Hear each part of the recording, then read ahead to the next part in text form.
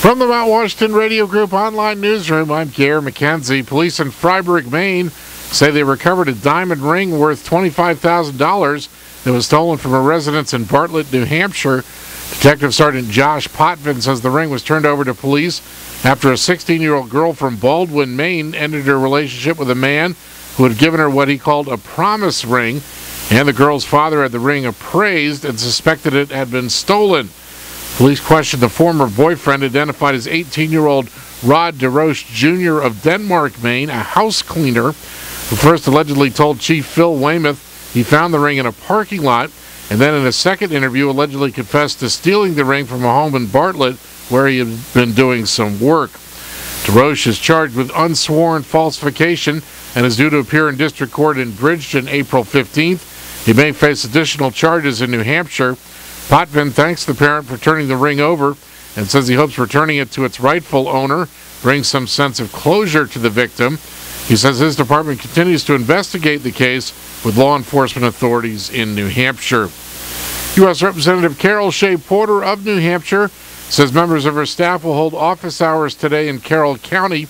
She says her staff will be available to assist constituents with issues they may be facing with a federal agency or local concerns. Office hours will be from 9 to 10 o'clock this morning at the Albany Town Hall on Route 16, from 11 o'clock to noon at the Bartlett Town Hall on Town Hall Road, and from 2 to 3 o'clock this afternoon at the Jackson Town Hall on Main Street. Shea Porter encourages anyone who needs help with issues related to the federal government, like veterans benefits, Social Security, home mortgages, or Medicare, to stop by. For more information or assistance, call Olga at 603-335-7700. In Maine news, two Maine lawmakers want some explanation about narrow provider networks that exclude some doctors and hospitals. Tomorrow, the Insurance and Financial Services Committee will again look at measures that were introduced in light of the decision by Anthem Blue Cross and Blue Shield to offer a health care plan that excludes 6 Maine hospitals. York Democratic Representative Paul McGowan wants to require insurers to clearly show in their marketing and information packets hospitals that aren't included in plans. Anthem Blue Cross and Blue Shield says it had to trim access to some hospitals and doctors to hold down costs. Democratic Senator Dawn Hill of Cape Nettic is also backing a bill that would require insurers to disclose to providers why they weren't included in the network. In sports, first-time 18-year-old Conway Olympian Sean Doherty and his teammates on the U.S. biathlon team finished 16th Saturday in the men's relay at the Olympic Games in Sochi, Russia.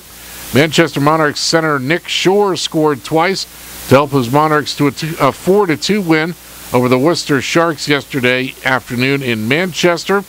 And after losing 5-4 to the Monarchs on Saturday, the Portland Pirates lost again yesterday as the St. John's Ice Caps scored 5 goals in the third period in Lewiston, beating the Pirates 6-5. In the weather, becoming mostly cloudy, a slight chance of snow showers this afternoon. Colder with highs in the upper 20s. West winds 10 to 15 miles per hour with gusts up to 25. Becoming partly cloudy tonight, lows around 9 above. West winds 10 to 15. Wind chill values as low as 3 below zero. And partly sunny in the morning Tuesday, then becoming mostly cloudy. Highs in the mid-20s. From the Mount Washington Radio Group online newsroom, I'm Gare McKenzie.